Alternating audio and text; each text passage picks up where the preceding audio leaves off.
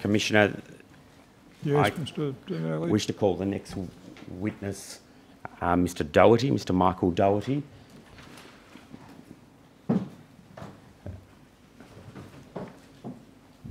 Mr. Stapleton, oh sorry, Your Honour, Mr. Stapleton is just joining us at the bar table. He has leave to appear for Mr. Doherty. Yes.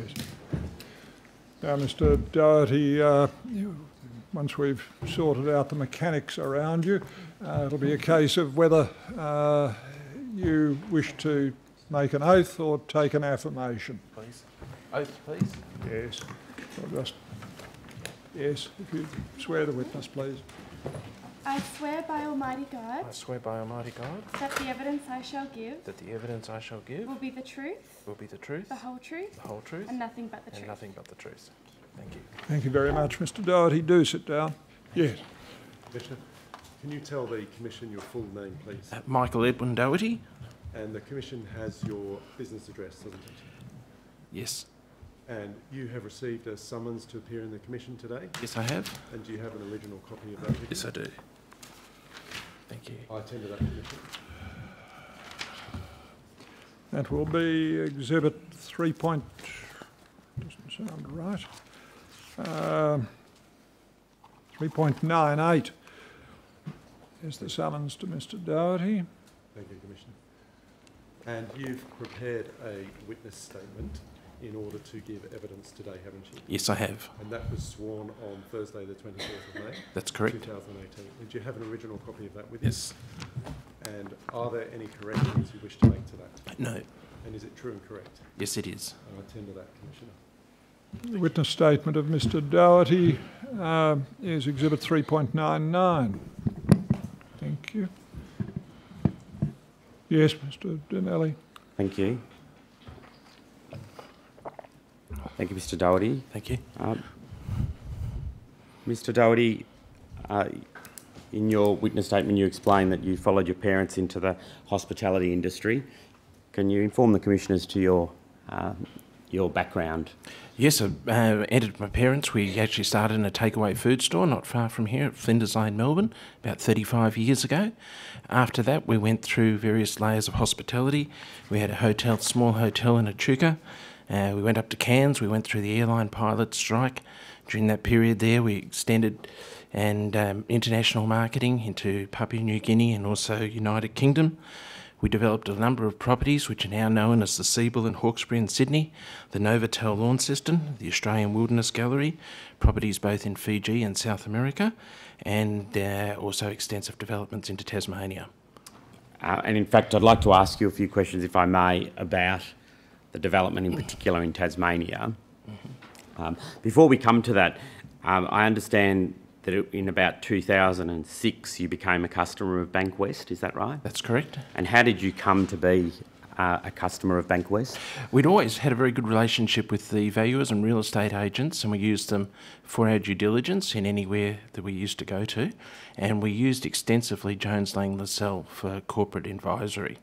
And it was Troy Craig from the valuations department that told that BankWest had an exceptional business banker in the hospitality industry, Darren Longmuir, and would you like to organise a cup of coffee between us? And I said, yeah, we certainly would. So that was the introduction to Darren Longmuir.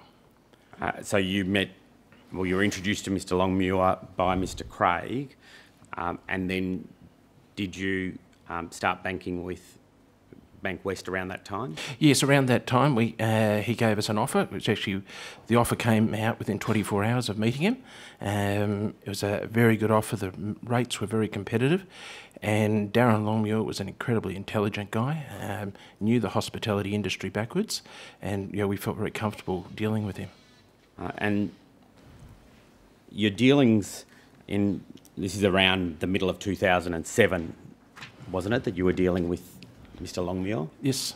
And can you explain to the Commissioner what the nature of the facility that you entered into with BankWest around that time was? Yeah, we had one facility. It was for over 3 properties, Lura, Ballarat Lodge and Hadleys, and we're currently dealing with Westpac, and they offered to buy the Westpac debt out.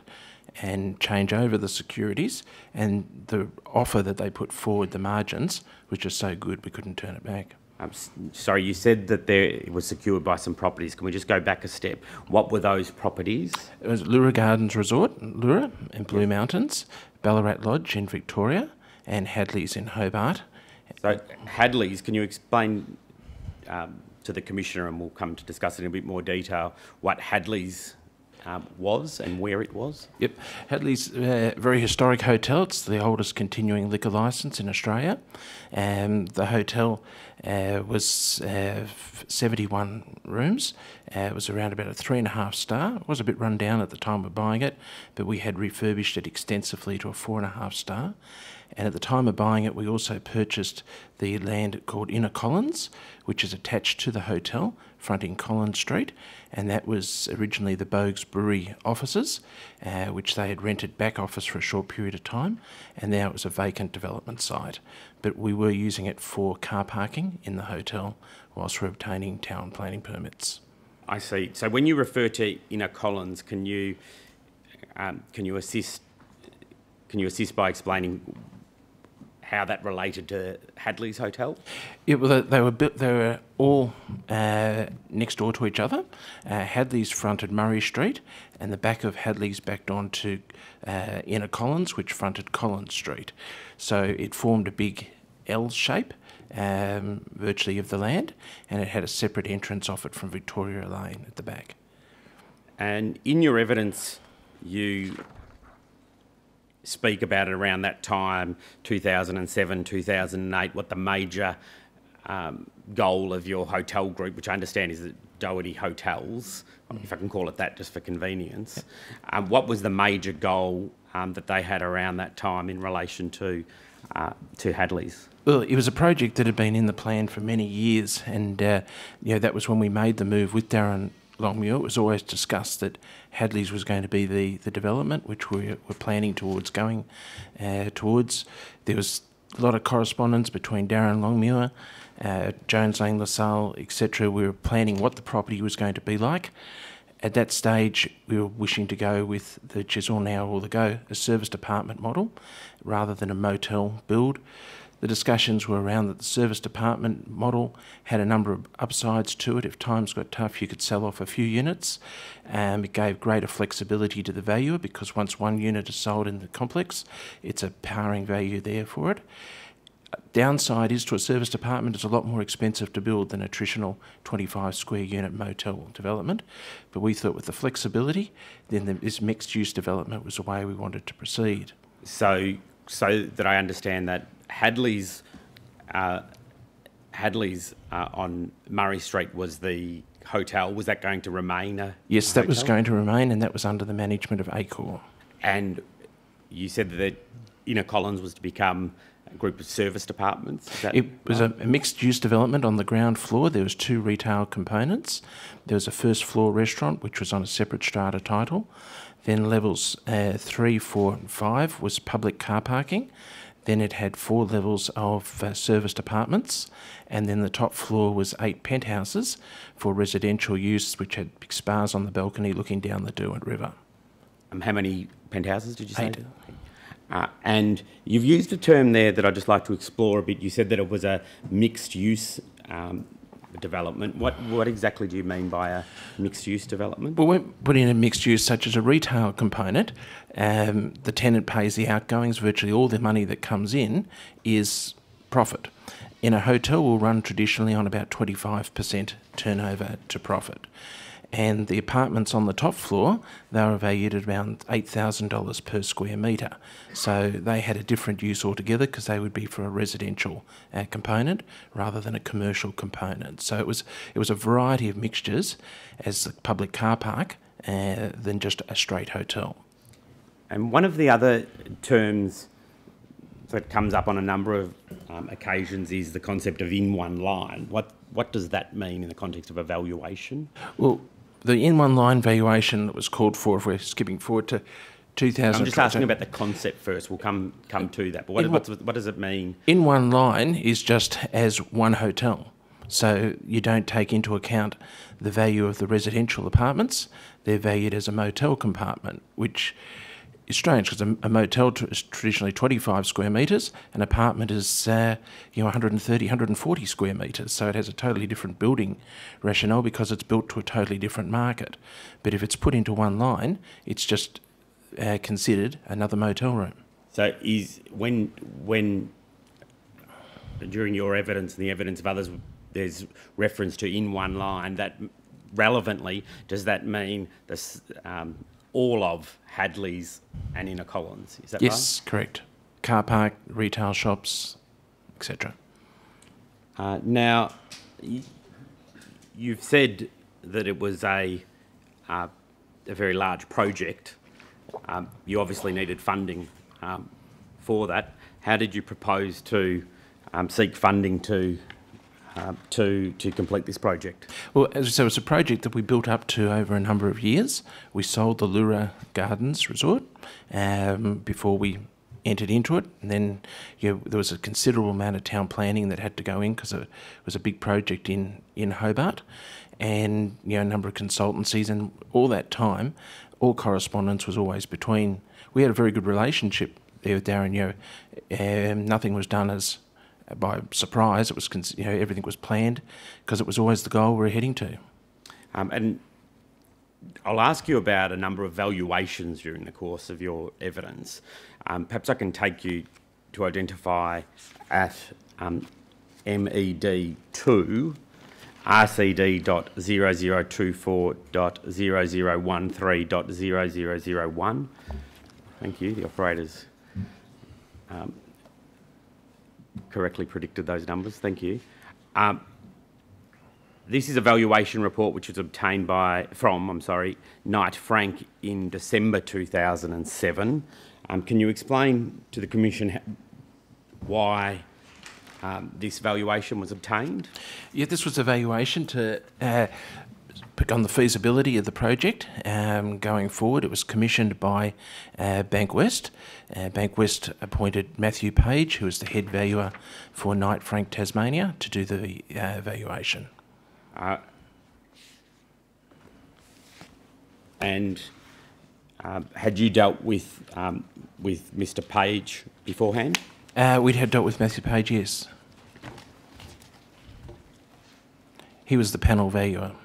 I see. And if I can go to the third page, point 0003, there's a reference to various components of the project, and it's valued ultimately at $60 million. Yep. Was that a valuation as at that time, or as at the completion of the development? That was when the development was being proposed going forward, and that didn't include the penthouses on the top floor at that stage, because they were later thought, but that was the development on completion. I see. And you wanted to borrow, if I'm right, or your companies, your family companies wanted to borrow ultimately $50.2 million, didn't you, to do this development? That is to say, for the actual facility as well as the costs of the construction. That's correct. And when you went to BankWest, they wanted to do a check valuation, didn't they? That was right. It was a few months later because it took a while to get all the planning approvals in place. So I think the one we've just been to that Mr. Page of Knight Frank performed was in December 2007. The next one, before I come to it, the next one wasn't prepared until August 2008. Why was there? That was just during the town planning process to get before we got ready to build. And can you explain to the Commission why it was necessary to get a further valuation that period of time later, that is to say 10 months or approximately 10 months later? I think it was just so this was a big development, no one was hiding that, and they said that they'd like to get a check valuation done on it, and they proposed that it be done by Peter Grieve, who is the head valuer Asia Pacific for CBRE. And so I can go to that valuation at MED3.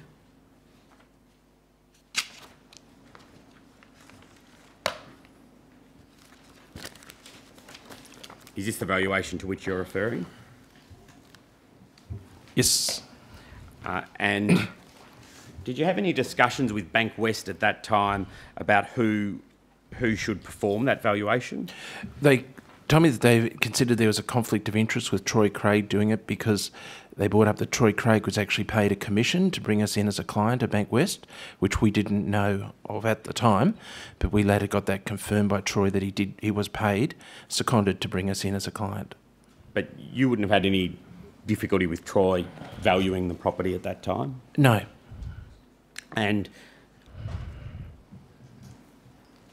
perhaps if I can go to one particular part of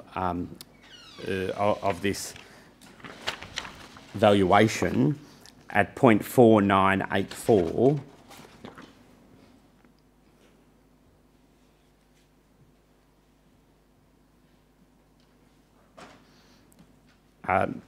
So you said previously that it was Mr. Grieve who performed the valuation. In your experience, were there many people who could perform these valuations at the relevant time in Tasmania? Well, they were all Tier 1 valuers and all panel valuers. The main valuers in the country is Jones Lang LaSalle, CBRE and Knight Frank for this sort of hospitality venture. I see. And Knight Frank had already given a valuation? That's correct. And perhaps we can blow up this little table here. This was just to assist the Commissioner in terms of these values. There's a reference to the hotel valuation as is, $15.2 million. What does that refer to? That is the original Hadleys Hotel in Murray Street, which is the 71 rooms, the heritage property. I see. And then there's also a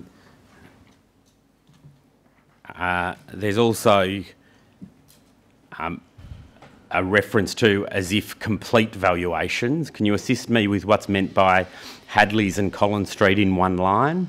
That would be the Hadleys and Motel, just built sold as a hotel.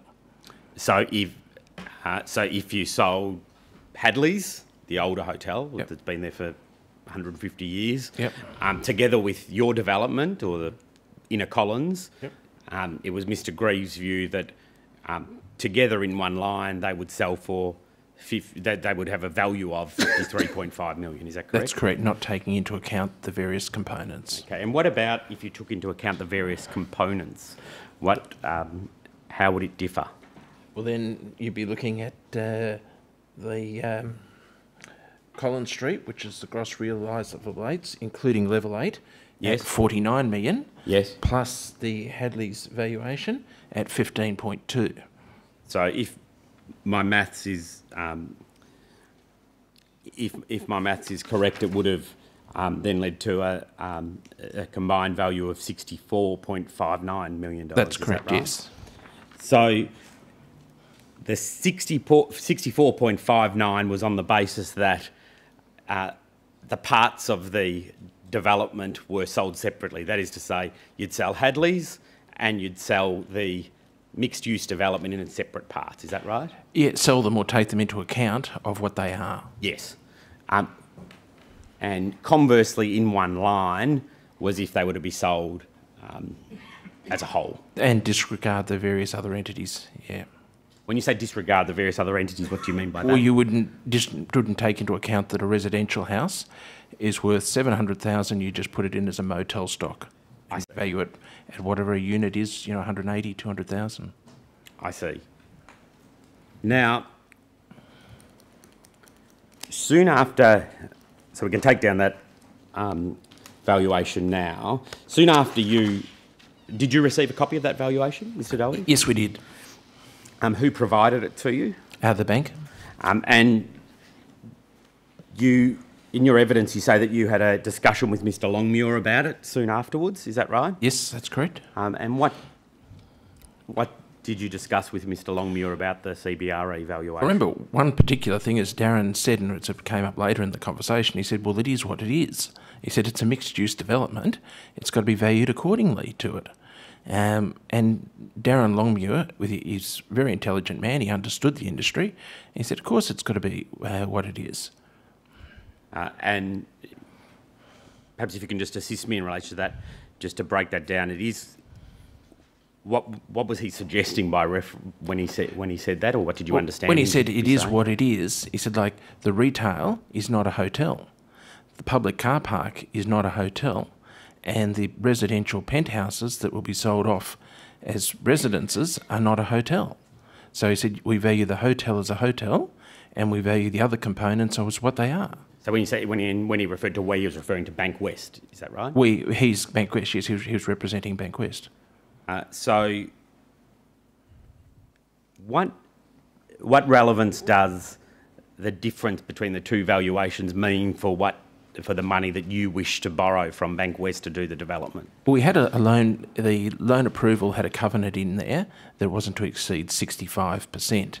So now, just stopping there. What do you mean by not exceeding 65%? Well, when you took the two valuations of Ballarat and Hadleys, combined them up, the valuation ratio was not to exceed 65% of the total amount borrowed. So the loan to valuation ratio yes, wasn't to exceed 65%. That's right. And when the equation was done as all in one line, it did exceed 65%. But when it was done as the mixed use, it came down to very close to 60%. So that was why accepted the valuation. As Darren said, well, we don't have to change anything because it falls within the guidelines. Now, perhaps just to explain that, there is some complexity to it. Can I go to WIT, which is your statement? If I can kindly have called up WIT.0001, and perhaps I can go to point 0006.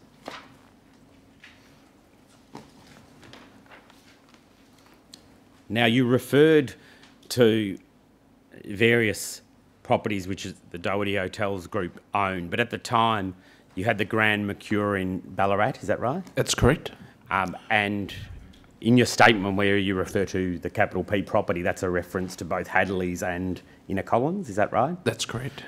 What is, in paragraph 23, can you explain what you're seeking to explain there? What we're doing there is we had this loan to value ratio that it was capped at 65%. If we took the Ballarat valuation and the Hadleys valuation in one line, it came out at 73.5 million, which had an LVR covenant of 68%. So we would have been outside our covenants before the building ever started. So that is, when you say outside your covenants, what you're saying is that you would have breached the LVR ratio, would have been more than 65%. However, if we took the Ballarat valuation and the Hadleys valuation as a mixed use, it came in at 84.59 and it brought us in at an LVR at 59%. Now, at that point, Darren Longmuir made the point, we don't have to go back to credit to get any further approvals because you're inside your covenants comfortably. And when he said that, you understood him to be referring to an analysis of the type that you've just explained to the... Yes, well, we did that same graph with him as we were working with him very closely, and clearly it showed, you know, one it doesn't work out, one it does work out, and that was where the phrase was used so many times, it is what it is. And the valuation was obtained in this, that valuation which we've been referring to and which is reflected there was obtained in August 2008. That's correct, yeah. And then it was soon after that, in fact, it was in September, was it not, that you entered into the facility agreement? That's correct. And perhaps I can sort of summarise the main terms of that, and you can tell me if I've erred in any way. But what was intended by the facility was that it was to incorporate the previous loans and also the construction costs, which we'll come to describe as tranche 2. There was 2 parts of the loan, is that correct? That's correct. So tranche 1 was the commercial advance for $23.5 million, is that correct? That's correct. And a second commercial advance for the development of the property was for $27.2 million. That's correct. And pausing there and returning to your statement, that's where you get to the 50.2, is that correct? That's correct. Were you advanced that, or how was it that you would come to be advanced the $27.2 million, the tranche 2 funds? That was for the building cost. And so you didn't receive them at that time? It was over time? The bank appointed Napier and Blakely as quantity surveyors for the building, and each month when the builder would put into the bank also requested that Napier and Blakely be the site superintendent. So that way the project was managed. Each month when there was a builders meeting, the Napier and Blakely would certify whether the costs were accurate and put the costing into the bank, and then the bank would release that money to the builder. I see. And returning to the terms of the facility, interest was payable on tranche 1, is that right? That's correct. That's correct. But the interest in respect of tranche 2 could be capitalised as long as the facility didn't go into default, is that right? That's correct. Now, because Doherty Hotels no longer own Lura Gardens, the security in Collins and Hadleys, that is the property that we're talking about, as well as Ballarat, is that right? That's correct. And I've already referred to the fact that there was a loan valuation ratio of 65%, or you've given evidence about that.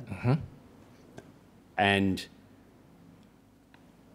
that was ultimately agreed in the form of a facility agreement, wasn't it? Yes, that's correct.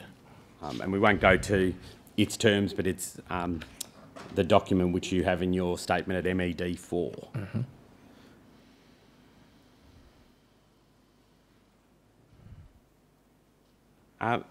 Mr. Doherty, can you explain when you understood the facility was to expire? Yep. The facility was taken out, I believe, to 2013. We had detailed discussions with Treasury, and it was also hedged to 2013. That's for trenches 1 and trenches 2. We were explained that trenches number 1 was written straight to 2013. Trench number 2 was written at the expected completion date of the motel. Then it would be repriced, as building is always a dearer pricing than what normal long-term debt is. And then it would all be rolled into the one facility. But with Treasury, we discussed, will matters, implications. It was quite a lengthy discussion, and we all came to the mutual idea that we should hedge the entire debt out to 2013. And when you refer to Treasury, what's that a reference to? That was BankWest Treasury. And what did the hedge involve? The hedge involved taking an interest rate mitigation program. So we bought swap deals, I think they call them, but it was a facility so that if the interest rate went extremely high, we were covered. If the interest rate went below what we had hedged it, we had to wear the loss on it. But it was something which we and the bank, we all thought, given the size of the loan and the long-term commitment we were all entering into, that it was prudent. I see. And the last aspect of the facility agreement I wish to deal with is this. Did you also personally give a guarantee? Yes. And did you sign that guarantee at the same time that you signed the facility agreement? Would have, yes.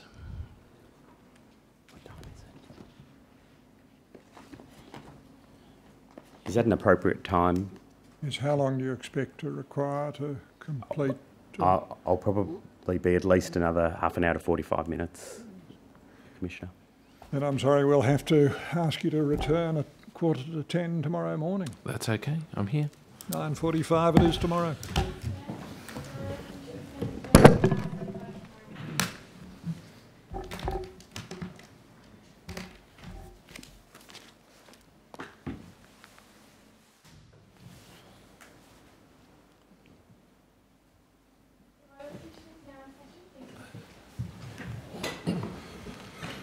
Yes, Mr Donnelly.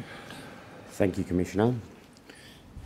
Mr Doherty, yesterday afternoon we arrived at the point where you'd just signed the facilities, and the facilities were in place. You'd offered a guarantee, and I understand that then construction started soon after. When did construction start? Construction started about January, February of 2009.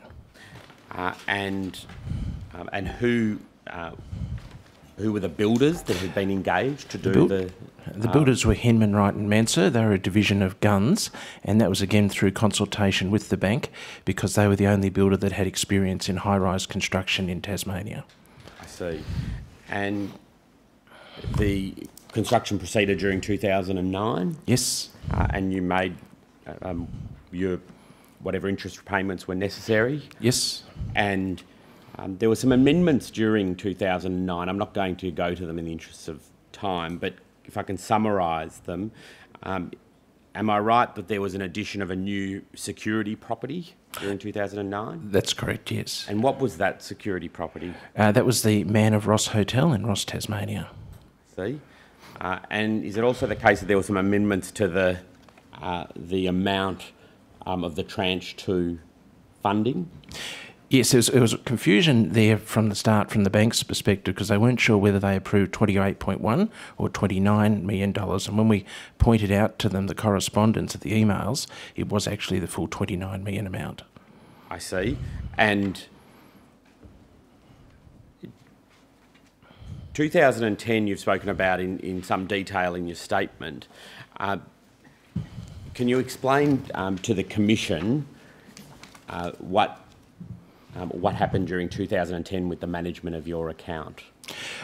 We went from an extremely great business manager who understood the total building scenario across to another gentleman, Martin Waller. And when we got there with Martin Waller, we were starting to getting very concerned. There's a couple of instances which really concerned us. And one of them was that there was a comment made that the 2009 figures, June, that there was over a $5 million loss. And their own investigating accountant pointed out to them that it was actually a $3 million profit. And our chartered accountant, Alex Stevenson from William Buck in Melbourne, spent 6 hours over 2 days explaining to Mr Waller how to read a set of chartered accounts and the differences that there were within the accounts. So we were starting to get very concerned at that level. You mentioned an investigating accountant. What do you mean by that? The bank wanted an investigating accountant appointed, and they appointed Nick Codling of 333, which is a division of Quartermentha. And who relayed to you that Mr Codling was going to be appointed as an investigating accountant? Martin Waller initially said that the concerns over the June 09 accounts and using phrases like the worsening economy, etc., that we had to appoint the accountant. We did express to them, look, why, this $5 million loss is actually a $3 million profit. We went through all the reasons as why the accountant should be employed, and Martin made quite a comment to me, which was pretty damning one day. He said, look, if you don't do it, we'll do it. And what involvement did you personally and or members of your staff have with Mr Codling at that time? Nick Codling was he's quite a smart man. We got on with him very well. He understood the accounts, which was different to what Mr Waller did. He actually offered to liaise to help Mr Waller get over the problems of not understanding the set of accounts. And in his report, I think page 14, he identified where the bank had misunderstood the situation. But our chartered accountants during that period of time were asked for enormous, copious amounts of reporting to be done, in excess of the facility guidelines, and over the period of 2010-2011, we had run up an additional $526,000 in chartered accountants' fees for just continual remodelling and explaining to Mr Waller in particular how the accounts were put together. Mr Codling from 333, who'd been appointed by the bank as the investigating accountant, who paid his fees? We had to pay his fees, and they were over $200,000 again, which came out of our money. And there was also involvement around this time of someone else at BankWest. Who was that? At that stage then we were introduced to Jonathan Clements, who was the head of CAMS.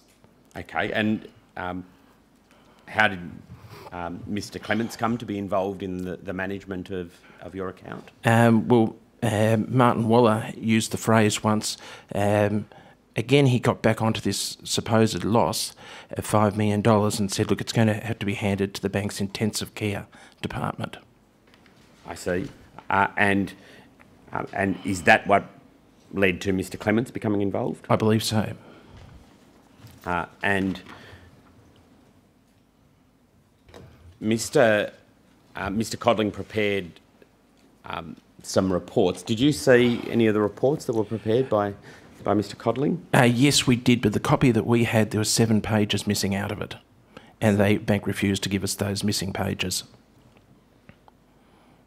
Now, in 2000, towards the end of 2010, you also received a letter from the bank. I might call it up, if I may. RCD.0024.0013.0197. Do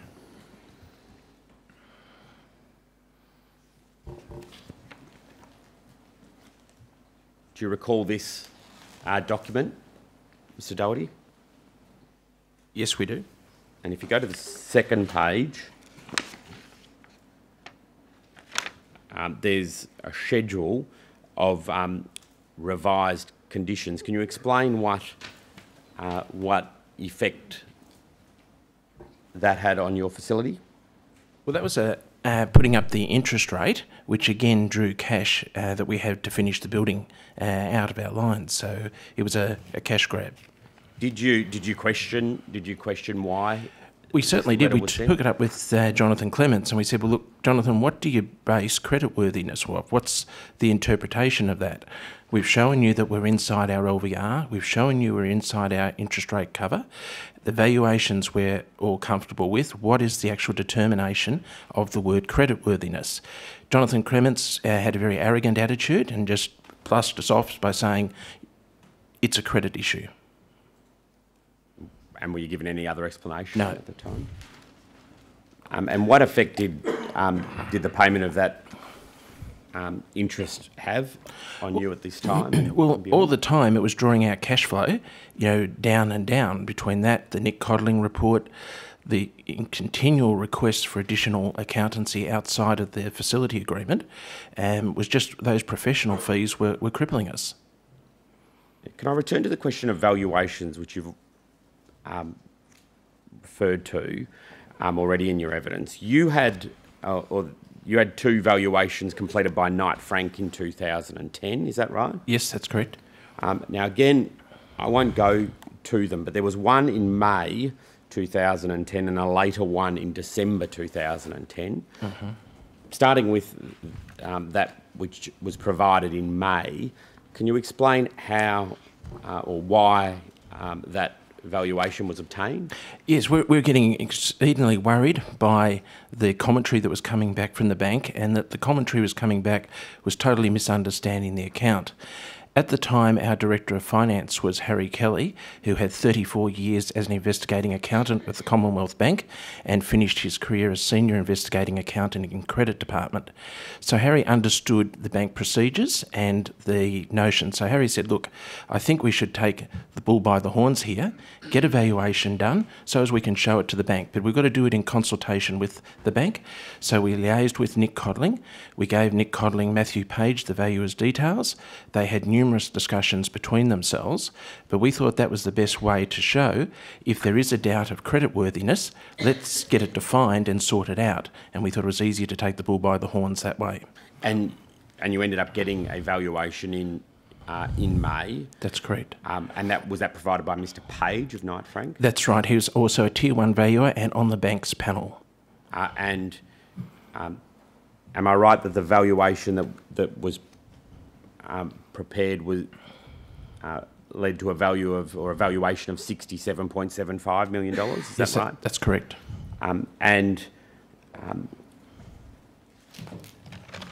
That valuation, I can take you to it if it would assist, but that valuation did proceed on the basis, did it not, that at least part of the assets were to be sold together. Is that right? It was on the asset, but he took apart the revenue streams as different. So retail component was different, car parking was different. So the revenue streams were analysed in a different manner. I see. But you still went back to him for a further valuation later that year, the one I referred to previously, December 2010. Why did you get a further valuation from him? Again, the rhetoric which was coming out of the bank was misunderstanding. There was a comment made by the bank, and I notice it's on Peter's affidavit 34B, where the bank couldn't understand the valuation. And Harry Kelly pointed it out to us. He said, look, the bank has these resources, Michael. The bank has these. He said, if the relationship manager doesn't understand and can't comprehend a valuation, he should go for help rather than just leaving it there.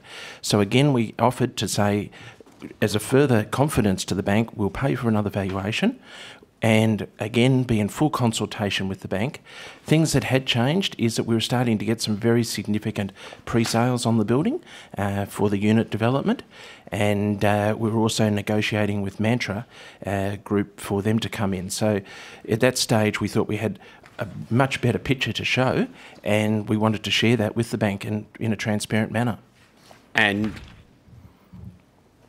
that valuation... And that valuation came out, as I understand your evidence, at $75.317 million. That's correct. And can you explain, you referred to some matters about pre-sales, etc.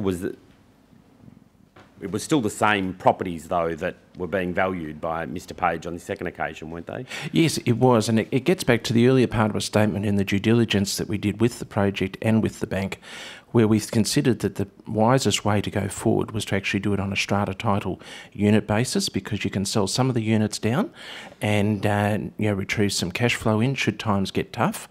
And given the misunderstanding rhetoric that was coming from the bank, we thought this was an ideal time to consider that option and start looking at selling some of the units down. So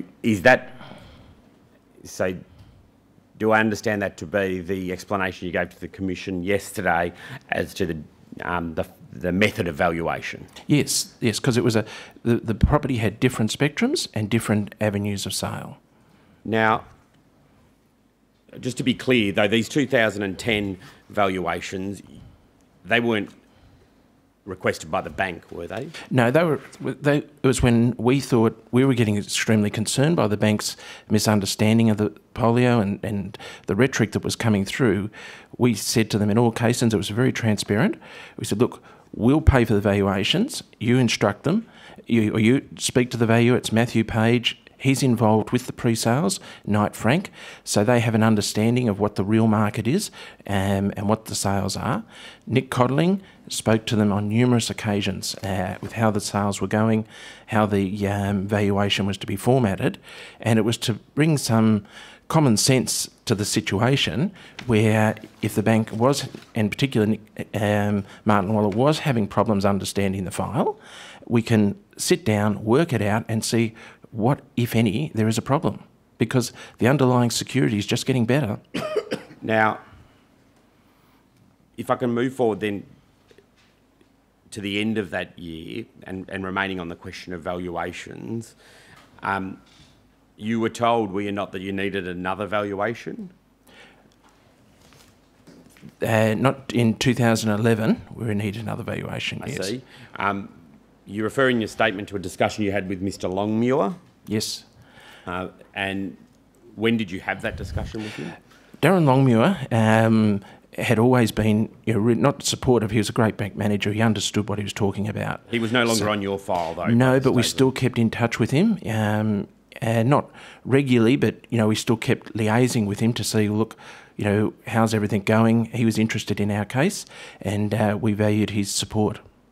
And you had, or one of those discussions, those infrequent discussions you referred to, you had with him around this time? Yep, and one of the discussions in early 2011, the building was coming to a close. We were getting very short of cash through to all the additional expenses that the bank was piling on us, and additional raised interest. But I said to Darren, look, when it's finished, what are we going to do? And he said that he had spoken to the head of business banking, and that we would be welcome to come back to the business banking department on completion of the building and management rights being assigned. We explained to him that we couldn't deal with Martin Waller any longer because, without being cruel to the man, he was out of his league, this depth of file. And he said no, he would apply to see whether it may be himself, but if not, he said it would be a responsible business banker who is used to this level of transactions.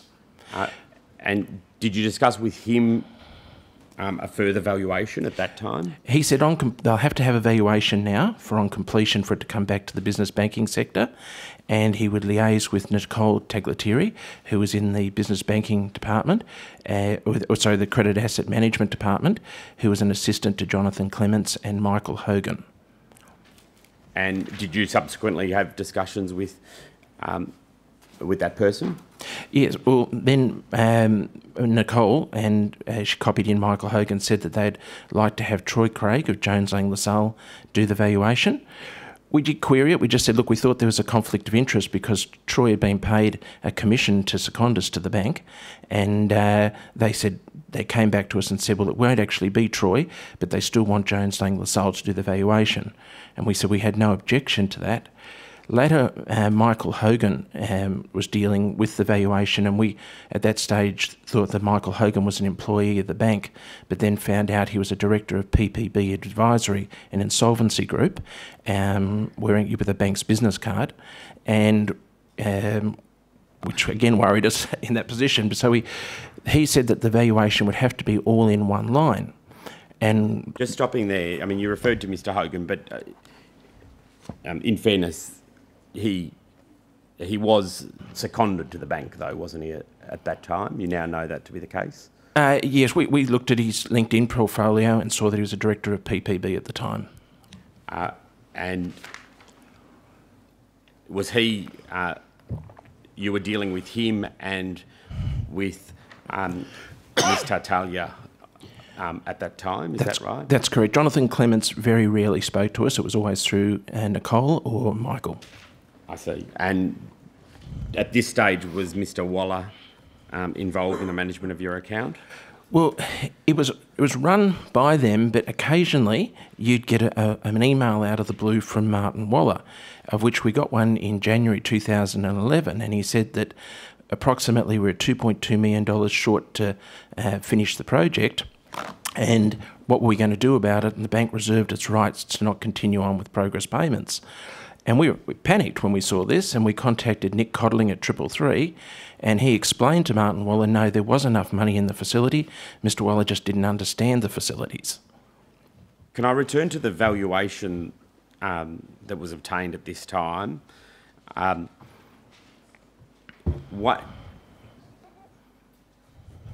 I'm placing this, I think, at about March 2011 when Ms. Tartaglia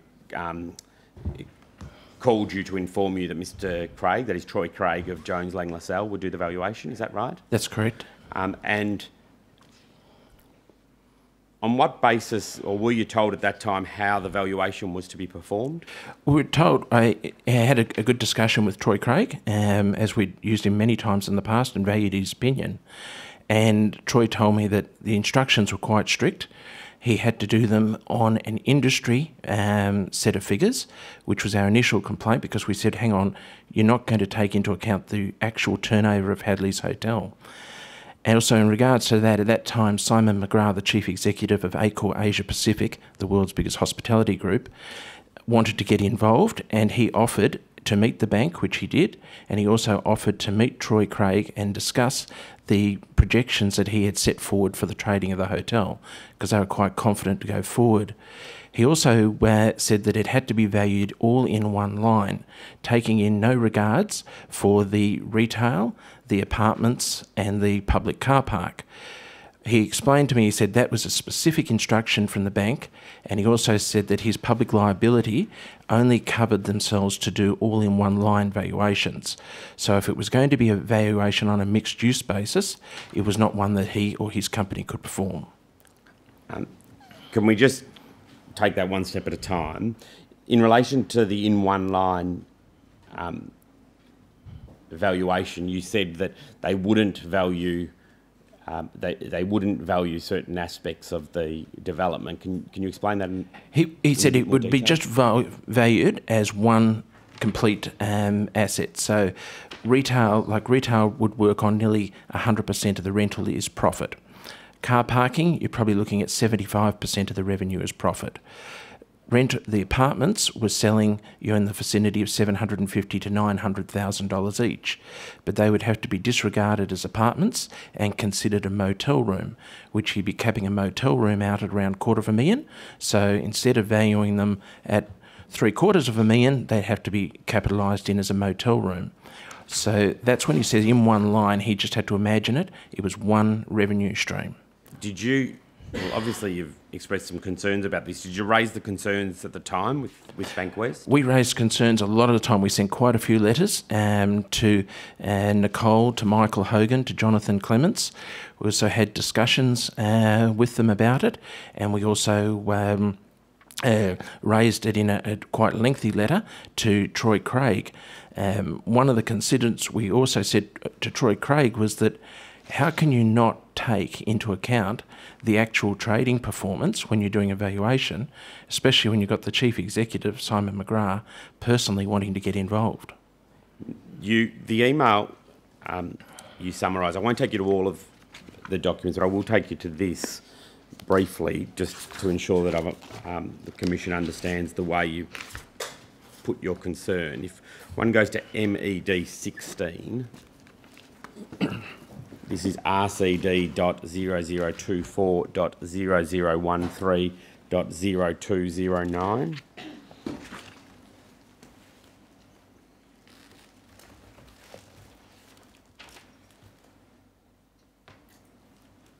Is this, I think it's on the, there's no need to go back to the previous page, but I think this email was sent on the 17th of June 2011.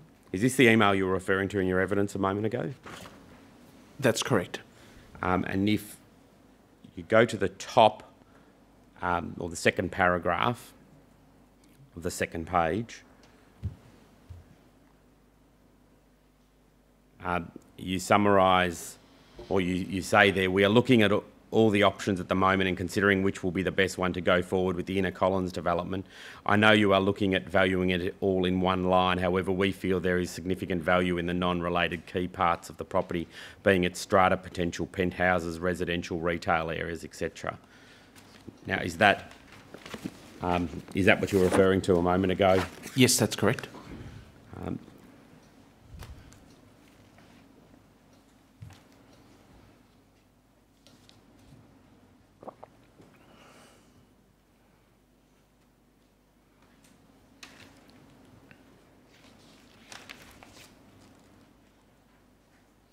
Was Mr. Craig at the time aware of the other valuations that had been obtained? I don't know. We certainly hadn't showed him the other valuations. That wouldn't be ethically right to do, but we certainly would have discussed the value that we perceive in the different areas. And did you also have discussions with Mr. Craig at around this time? Yes. And what did he say in particular about this question of there being significant value in other parts of the property? Well, initially, Troy passed it off to one of their other senior valuers, and the valuation process went on for about 5 months. In the end, the other valuer declined to do the valuation, and then Troy Craig had to get back involved with it and said that he would personally have to do it. and we had lengthy discussions with Troy about the methodology and getting Simon McGrath involved and what all the retail. We were able to arrange with him appointments with the sales agents that were doing the pre-sales, so as you get a full understanding of the market and the conditions. On the next page, you say you do actually really refer to one of the early evaluations. I'm not sure if you provided him a copy, but you say at the top of point 0211, there's a discussion about some other refinancing, which we'll come to in a moment. And it says their value is Peter Grieve. Who's Peter Grieve again, if you could remind? Peter Grieve is the Tier 1 value panel valuer for Knight Frank. I think it was your evidence yesterday he was the person who did the check valuation. Peter Grieve is CBRE, sorry. The Matthew check Page valuation in Frank. August 2008, Yes, is that that's right? Yep. And you say here, we also note from Peter's valuation from August 2008, he valued the Inner Collins development, excluding Hadleys, in one line at $49 million. Do you see that? Yes, at the top. And you go on to say there that you, in the second paragraph, I've attached the extract from the recent Knight Frank valuation that valued Hadleys with the additional food and beverage component exactly as what we are proposing now. Do you see that? Yes. And what was the, by way of summary, what was the difference between the way in which Matthew Page of Knight Frank had gone about doing the valuation with the valuation that was being proposed by Jones Lang LaSalle? Two ways. One is he took into account the trading and the projections by Simon McGrath, and the second one is that he valued it on its individual components because Knight Frank was involved in the pre-sales. They could see the strength of the market and he knew that what they were selling for, and he valued he knew what the strength of the car park and it would be, as well as the retail components and the penthouses. So it was valued taking into account each individual aspect of the motel. And you, this email here you copied to BankWest, did you not? Yes. And did you have other discussions over email and by phone with representatives of BankWest about this issue? Multiple discussions. It wasn't something we could see that it was set for a doom. It was setting it up, and we're saying, hang on, you can't do it. And on one discussion with Darren Longmuir, I said to Darren, and Darren said to me, he said, look, let me speak to Nicole and Michael. It is what it is. It's a mixed use. It's always been a mixed use. And that was the last discussion I ever had with Darren Longmuir. He never came back to me after that. And was there ever a response given as to the method that would be used, ultimately be used by Mr. Craig at Jones Lang LaSalle? Mr. Craig, he said, on one occasion, he said, look, my hands are tied. The instructions are it must be in one line, and that's it. He said, if I'm got to do it, that's how it's got to be done. Did you pay for that valuation? Yes, we did. And did you see it at the time? No, we refused a copy of the valuation, so I went to Troy Craig and I later asked him for a copy of the valuation. He said no, he couldn't do it. And then after the companies were put into liquidation, both the liquidator of Hadleys and the liquidator of Doherty Hotels tried to get a copy of the valuations, both directly or through the courts, and the bank always refused to give a copy of it.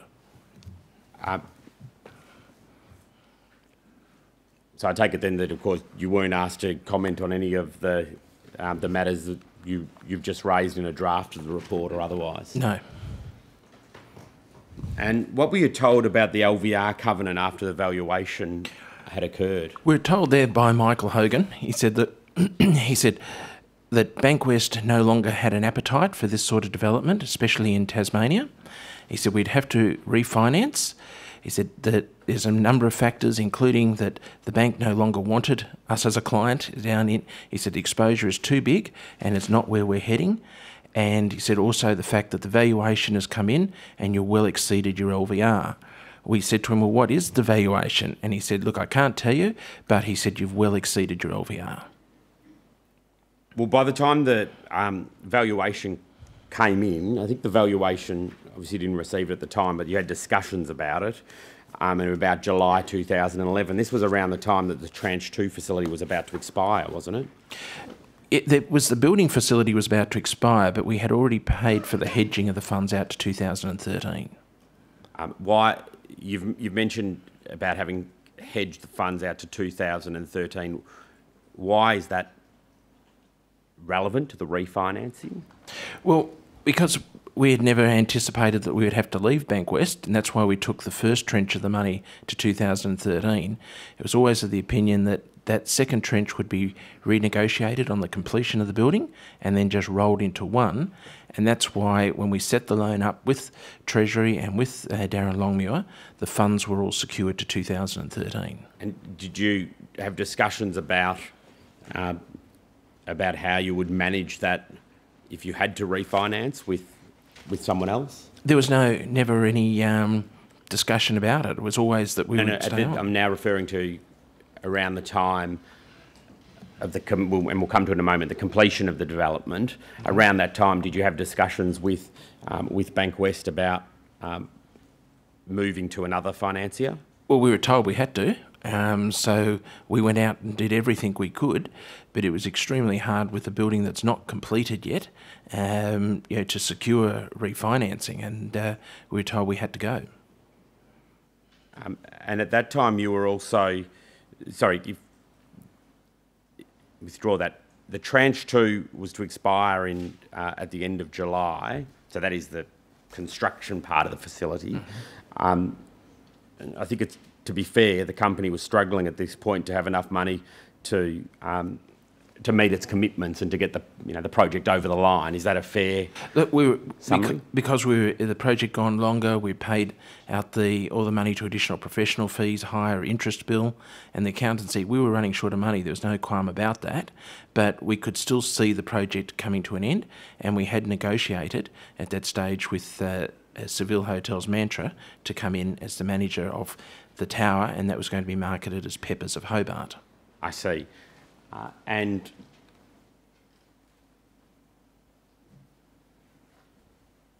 if Peppers was to run Inner Collins, which is the term I've been used, or the tower, had you had discussions with them about a management agreement? Yes, certainly. They were coming in on a 30-year management agreement. They were paying $3 million key money at the beginning on taking over the property.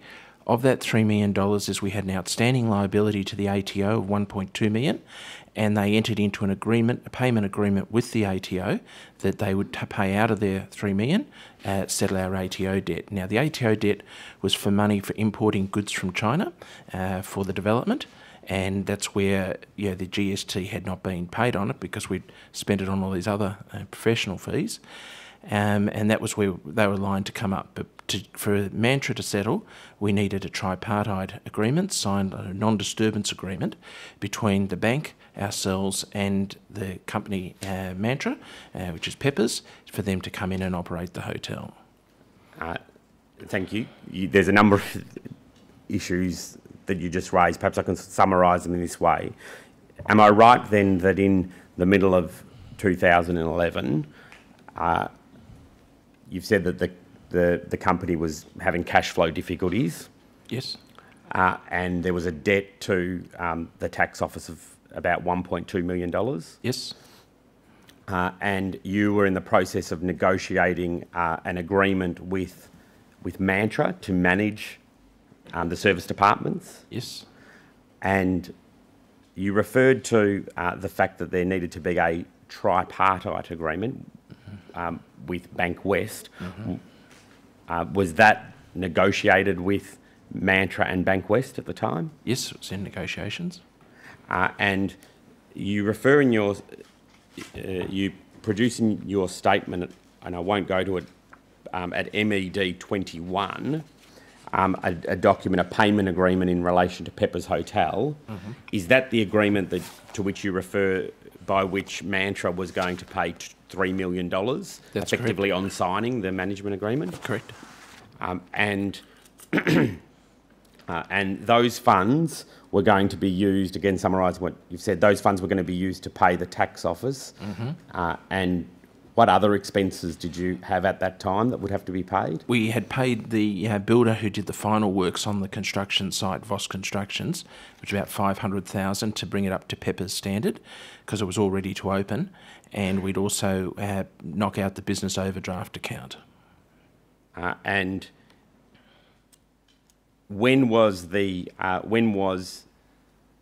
Inner Collins able to be occupied, or when could Mantra have taken over?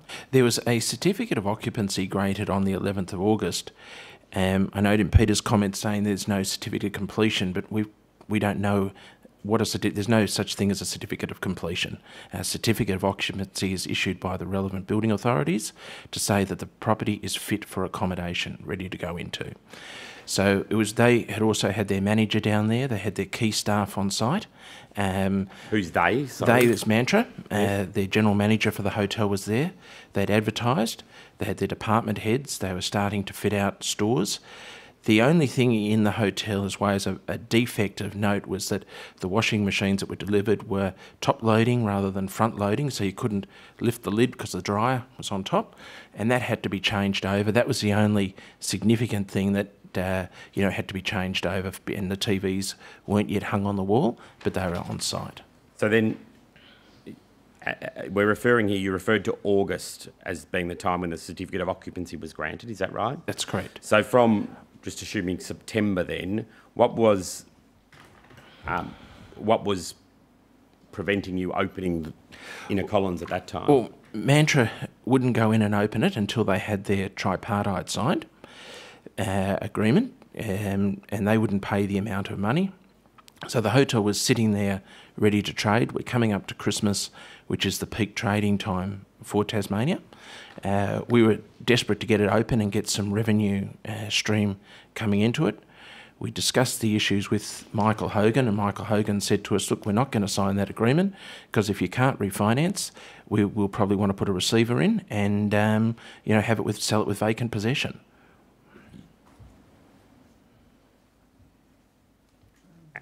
Did you have discussions with BankWest or about them signing the tripartite agreement? Oh, multiple discussions, yeah. And you referred then to refinancing. You were trying to find other financing at the time, is that right? That's correct, yes. And did you have discussions with BankWest about that and about what break fees would be? Yeah, we were. Look, everything was pretty transparent. There was nothing hidden. We were saying to them, you're on the phone every couple of days, if not more.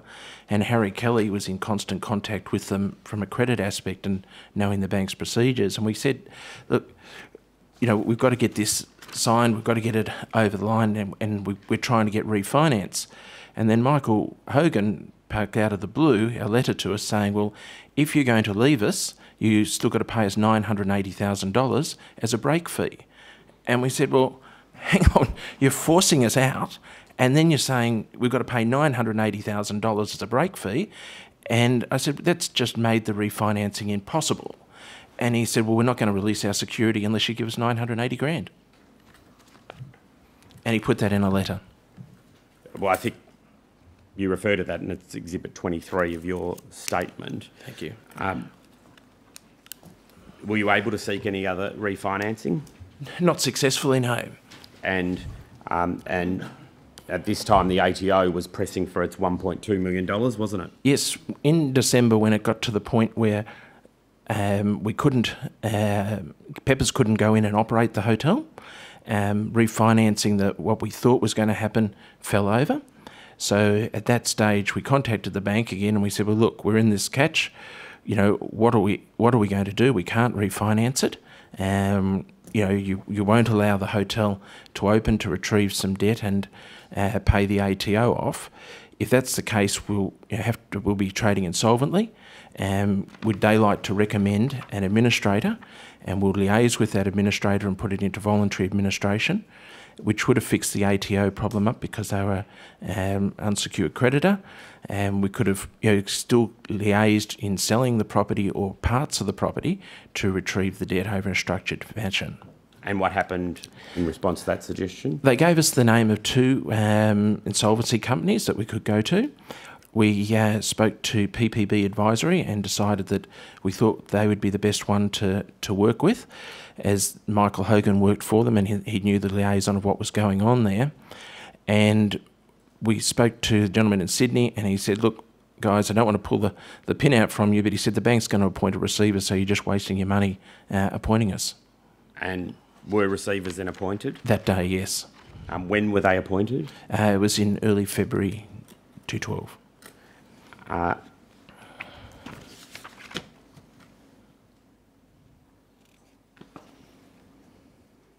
Also, at that time, we did have a binding heads of agreement from a company, and we were negotiating that with Nick Coddling at 333 for them to buy the Hadleys set of the property, which would have retrieved a massive part of the debt. And we welcome Nick Coddling to be involved with those discussions so as he could relay that through to the bank. In one regards, it was a fire sale because we knew that a receiver was, breathing down our neck. We had no options. We were pushed into a very tight corner. We couldn't pay the extra 980 grand to get refinancing. So the best way was to do a bit of a fire sale ourselves and try and retrieve something out of the ambers. We went to the meeting with Cordamentha and we showed them the binding heads of agreement, how it had been done in discussion with 333. And David Winterbottom just said, I see no cash on the table. I see no cash. That's irrelevant. Who was Mr. Winterbottom? Winterbottom was the actual receiver, but his elements were, I just don't see any cash on the table. It's irrelevant. And when the receivership commenced in early 2012, did you have any other further involvement in the hotels? Well, when the receiver came in, we discussed with the receiver on the day that they came in areas that there was some building defects, which, although didn't inhibit the hotel from trading, we thought it was under our duty of care to say that I wasn't comfortable with some of the areas of the fireproofing in the building and that they should get an external consultant to have a look at it, saying it may be right, it may not be right, but I'm not comfortable with some of the work that's been done, even though a full certificate of occupancy and a building permit had been issued. And to your knowledge, what happened then with the operation of the hotels after the receivers were appointed? Well, that's where it even gets more bizarre, if you can say that. The building was built to a Peppers standard. There was over $180,000 worth of chandeliers on the ground and conference areas. They pulled all the chandeliers out and embarked on a refurbishing campaign. Now, the hotel had been built to Peppers of Hobart standard, and for some reason the receiver decided that they didn't like the decor. So the chandeliers came out. The cafe had a fit out on it of approximately $450,000, which was largely altered and thrown out. And the hotel had not traded yet, but was already going through a major refurbish. Are you aware when the hotel ultimately opened? I believe the works that they did on the refurbishing took them about 5 or 6 months, and it opened about May. And you, in the process, during this time, you tried to stop the receivers doing various things, didn't you, through court action? We did, and we just didn't want the bill to be run up any further. We were still very hopeful that we may be able to put together a rescue deal and buy it out. At that stage, David Winterbottom barred me from entering the hotel. He said, and I'd only been back once, he said I was a distraction and critical of him. And as matters transpired, the property was sold, wasn't it? The property was sold, yes. And you weren't in a position to buy it back? No, unfortunately not. And then thereafter, what actions were taken against you personally? Well, then they called in intercompany loans. There was a hotel that we had in Ross, which was our last source of income there, and it was around April. They said that they were going to, we wanted to give them 14 days to get out of that hotel because of they're drawing in all the intercompany loans. We expressed, look, we're still in a position to hopefully refinance. We still had some really strong prospects to be able to bring that to the table. and they said that they would give us a 6-week extension on the basis that we sign a document acknowledging that they'd done no wrong and the bank had acted always in a proper manner. When that was done, we thought it was done totally under duress. We were very stressed by it. We sent copies of that to Senator Williams and Senator Bob Brown, and the feedback we had from them was, look, you've got nowhere to turn, you're being blackmailed, Michael, just take it and hopefully someday it'll come up in a later forum. And what steps were then taken against you and the other guarantors? Well, we were totally bankrupted, lost houses, the whole scenario.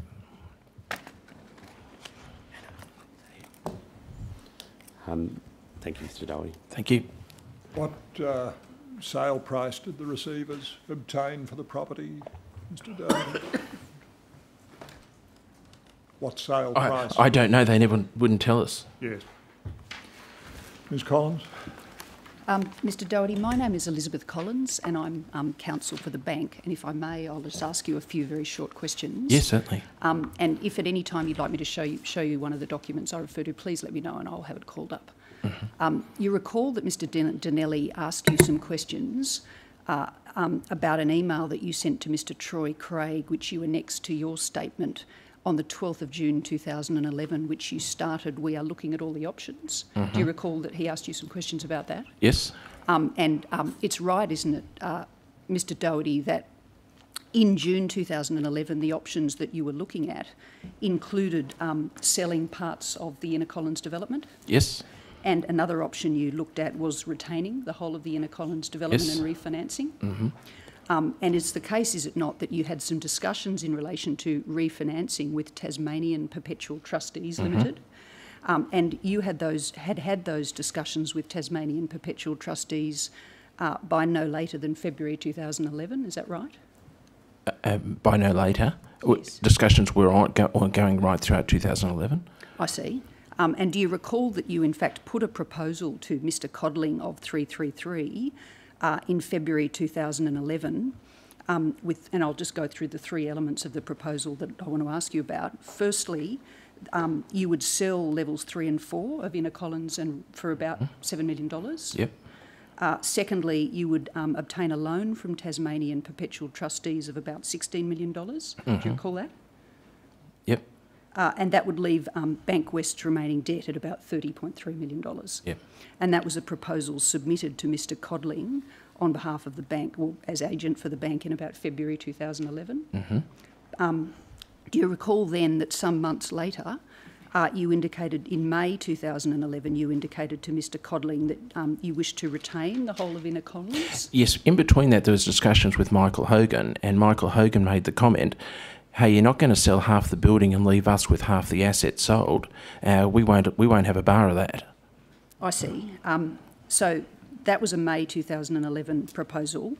And then can I suggest to you that by September 2011, you had put a refinance proposal to the bank via Mr. Codling, whereby you would borrow about $24.5 million from Tasmanian Perpetual Trustees, yes. do you recall that?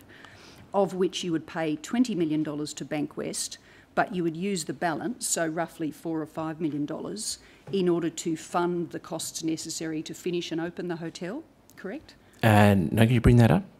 I can, yes. Well, can I just ask you this question? Can you find the document reference for that report for September 2011? Do you recall putting that proposal, or you don't recall? If you could bring it up, I'd like to have a look at it. I don't have a document from you which records you put that proposal, but I can show you a document that's annexed to Mr. Clark's statement, which was prepared by 333 recording you put that proposal, if that would assist you. Yes, because we weren't given access to Mr. Clark's documents. No, but I'm just asking you about what you put to 333, and if you recall putting a proposal. We put everything in writing, and if it's in our letter, we put it. But is this your answer? You don't recall one way or another whether or not that proposal was a proposal you put? As I mentioned, we had our Director of Finance, Harry Kelly, who had 34 years as Senior IA of the bank, put everything documented. So if it's in his document trail, it'll be there. If it's not documented from us, I'd like to see who documented it. I see. Right. while we're just getting the document reference, I'll just come back to that. Now, you answered some questions from Mr. Delly in relation to a liability to the ATO. Now, that was a liability of the company called Hadleys Proprietary Limited, is that right? What's that, sorry, So I'm sorry, a liability of the company Hadleys Proprietary Limited? No, I think it was Hampton Road. I see. Do you recall that Hadleys, or I'll ask you this question, Hadleys Proprietary Limited was the registered proprietor of the land on which both the hotel and Inner Collins development sat? No, I think it was KMC Investments. I see.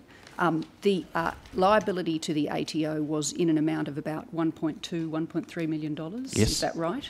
And that was in respect of GST liability and also PAYG You said the liability to the hotel, was it? No, No, he no. said the liability to the ATO Oh, the ATO, was sorry. 1.2 to 1.3 was the question. Yes, that's Yes. correct.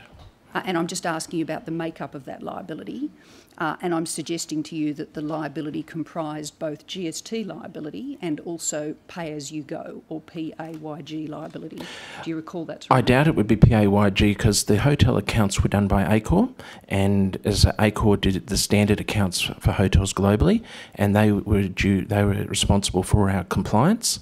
So I doubt it would be PAYG. Could I ask, please, that the document CBA.0001.0319.5402 be called up, please? Now, Mr. Doherty, I think you indicated in questions to Mr. Donnelly that you have read the statement of Peter Clark prepared on behalf of the bank. Is that right? Yes, And have you read the annexures to No. Mr. Clark's statement? I see. they were not made available to us. Thank you. So just to orient you, this is Exhibit PNC 26 to Mr. Clark's statement, and it's a report of 333 Real Estate, September 2011. And can I ask, please, the operator to bring up page 5408.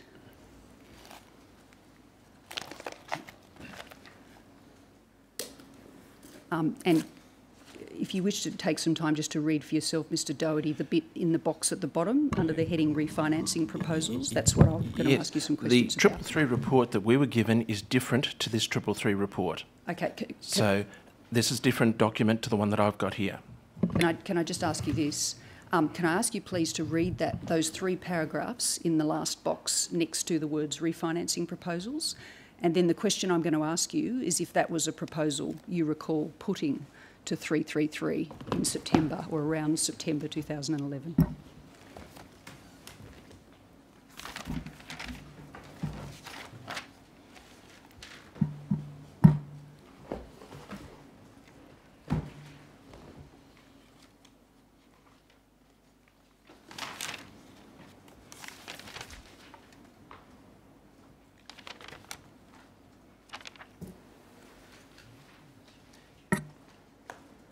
Who's BABL? All I can come up with is Bendigo Adelaide Bank Limited, but I'm that's sorry. a guess. Commissioner, you're absolutely right. Bendigo Adelaide Bank.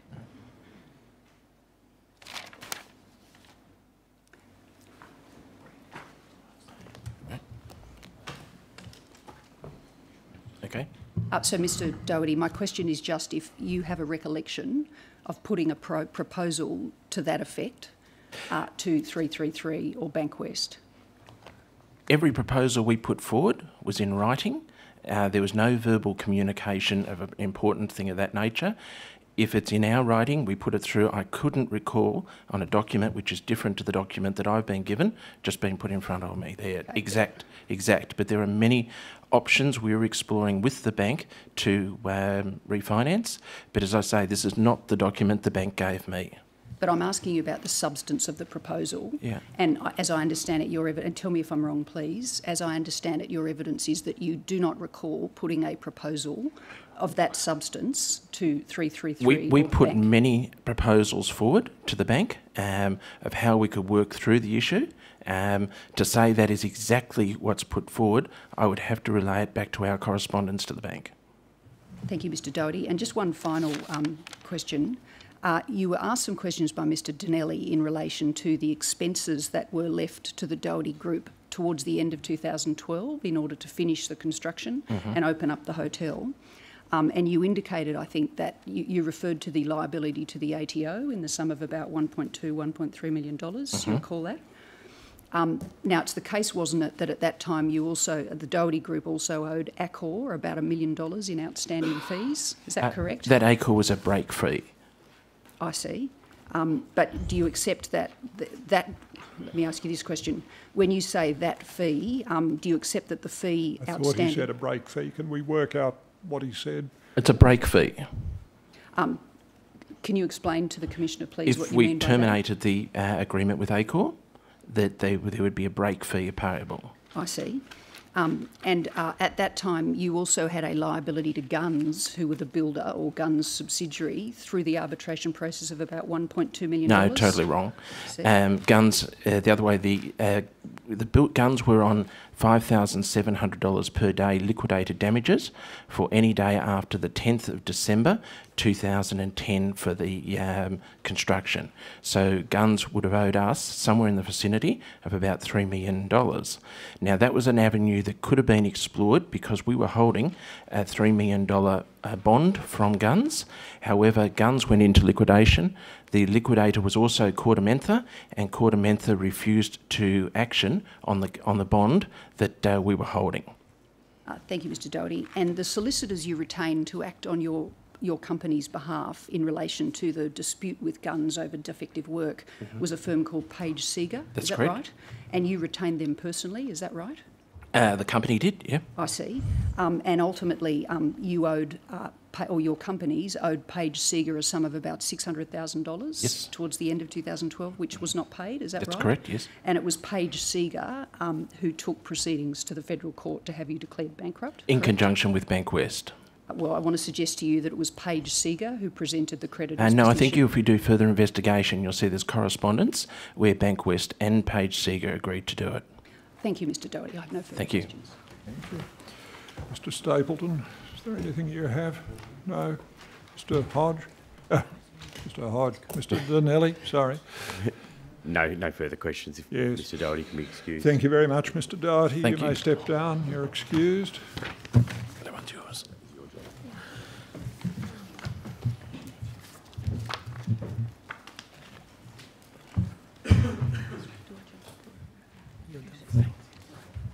Now, Mr Donnelly, where now? Thank you, Commissioner. The next witness will be Mr Peter Clark of CBA, and I might invite my learned friend Ms Collins to call him. Yes. It's not Ms Collins, Oh, Commissioner. Mr Sherry. Can we have 5 minutes just to reorganise ourselves? No, it is Please? me. It is me. It's Dr Collins, Commissioner. Right. If I come back at... is it... sorry, Dr Collins calling you? Collins is calling. I'm just Mr. I'm Clark? not a doctor, actually.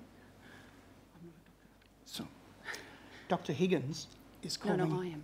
I'm calling Peter Clark. Someone on behalf sorry. of CBA I'm will sorry. call the We'll witness, I sort think. out our housekeeping, Commissioner. It's I my fault, apologise. Commissioner. I think I need to apologise. take 5 minutes, Mr Sherry.